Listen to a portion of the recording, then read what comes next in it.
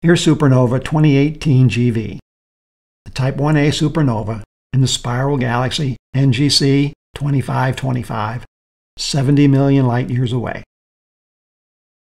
Hubble began observing it in February 2018, after the supernova was first detected by amateur astronomer Koichi Itagaki a few weeks earlier in mid-January. This was one of the supernovae used as part of the program to precisely measure the expansion rate of the universe that we covered in the How Far Away Is It segment on the cosmos.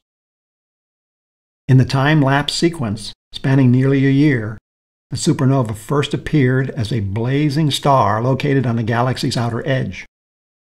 It initially outshines the brightest stars in the galaxy before fading out of sight.